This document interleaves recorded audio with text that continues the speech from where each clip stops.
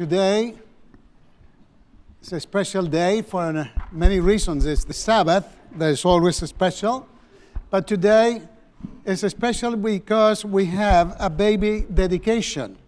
And at this time, I'm going to ask the Ekenaka family to come forward. Maybe they can sit at the front pew. Maybe the friends and relatives as well can accompany them as we are going to dedicate their baby Savion.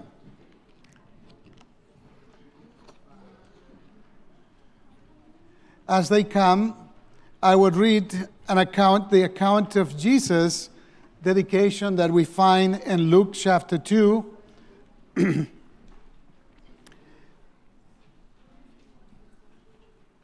In verse 21 and 22.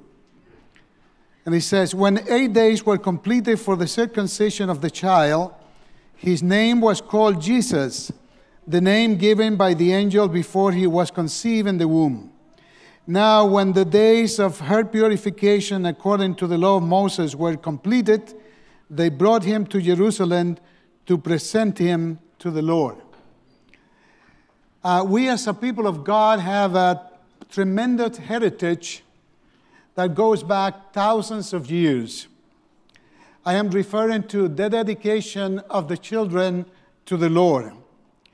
As we follow in the footsteps of the faithful servants of God throughout the ages, today who brought their children to the Lord to be dedicated, today is Stanley and Sarita Ekenaka, turned to dedicate their baby Savion to the Lord. He was born on July 23rd, 2015. The Bible tells us that children are a gift from God. So dedicating a child is an acknowledgement of God's ownership. It is the commitment by the parents to raise their children in the fear of the Lord and to become mighty in the Spirit. In Proverbs 22, verse 6, we read, train a child in the way he should go, and when he is old, he will not depart from it. In this day and age where there is so much abuse of children, we do well to pay heed to this counsel, where it says, you fathers, do not provoke your children to wrath, but nurture them in the discipline and instruction of the Lord. Ephesians chapter 6, verse 4.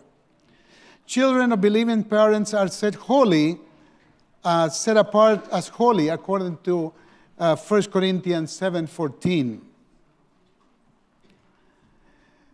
Jesus loved and blessed the children wherever he went, so we should as well. In Mark 10, verse 16, we read that Jesus took them in his arms and blessed them, laying hands on them and blessing them. Behold, children are a heritage of Yahweh, the fruit of the womb at his reward. As arrows in the hand of a mighty man, so are the children of youth.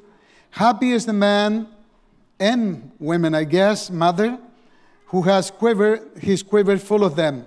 They won't be disappointed when they speak with their enemies at the gate. Psalm 127, verse 3-5. The Bible gives us an example of what it means to dedicate a child to the Lord through the account of Hannah in 1 Samuel 11, 26-28. As you know, Hannah was unable to have children for a long time, so she wept before the Lord and asked her for a child. And as she was weeping, she made a vow to God, saying, and we read this in 1 Samuel 1:11, O Lord of hosts, if you will indeed look on the affliction of your maidservant and remember me, and not forget your maidservant, but will give your maidservant a man-child, then I will give it to the Lord all the days of his life. God honored Hannah's request and gave her a son, Samuel. And she kept her vow to the Lord and dedicated him, which means to be set apart.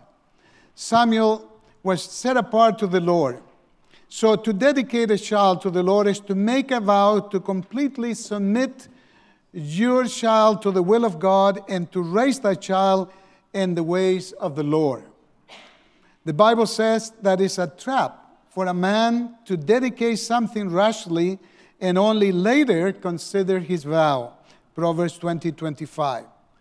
Christian parents are to do all they can to set apart the child to God until the child can make his or her decision regarding a relationship with the Lord Jesus Christ. By dedicating a child to the Lord, parents make a vow to raise their child in God's way. The responsibilities God has entrusted to Christian parents include continually praying for their children, Job 1:5, instructing them in the way of the Lord, Proverbs 22, verse 6, setting a godly example, Proverbs 20, verse 7, and disciplining them as the Lord disciplined us, Proverbs 29, 15 to 17. But we must remember that it is by God's grace alone that we can accomplish all of this. Philippians 4:13 reads, "For encouragement and fulfillment, these vows we call upon parents, grandparents, and great-grandparents as well." Proverbs 17:6 declares how grandchildren are the crown of old age. Now I will call upon the family to come forward as we dedicate. You can, the friends as well, if you would like to come forward and accompany them. You are demonstrating that you are in agreement with this dedication, and that you will do your very best to support the parents in the raising of this child, Savion. And now I will call upon you to answer this question. Stanley and Sarita, do you acknowledge that Savion is a gift from God entrusted to your care? We do. Do you pledge before God in this assembly to provide a home where Christian love, training, and care will be provided for him? We do.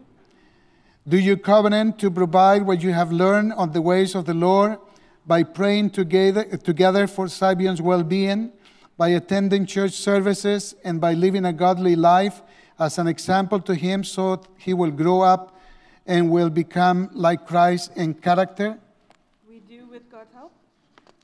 Do you, members of the body of Christ in this local congregation, although they are not yet members of this congregation, but I believe that their intention is to transfer the membership here, so this applies to you as well. So I said, do you, member of the body of Christ in this local congregation, solemnly promise to help Stanley and Sarita in the raising of this child, to encourage them in their responsibilities, to provide an atmosphere of love and concern for him, and pray diligently for his well-being? You can answer, with God's help, we promise. And now we are going to dedicate together with Stanley and Sarita. I dedicate this beautiful child to the Lord right now. And I will pronounce a blessing as you please bow. I said, Dear Heavenly Father, thank you for the gift of life and your abundant grace that rests upon this child, created in your image. May you provide him with the protection from harm and evil, a strength for his weaknesses, and wisdom for life's mysteries. Make yourself known to him at an early age and draw him to the cross to accept you as Savior and Lord. Give him a willing heart to accept his place of service in your kingdom and church. Bless his parents as they strive to make your eternal and unchanging word the focal point of life and a standard for his living. We dedicate Savion Ekenaka to you, Savion Ekenaka to you, in the name of the Father, the Son, and the Holy Spirit. And everybody says, Amen. And amen. God bless. I'll give you the certificate next time. God bless you. And thank you for coming to support the family.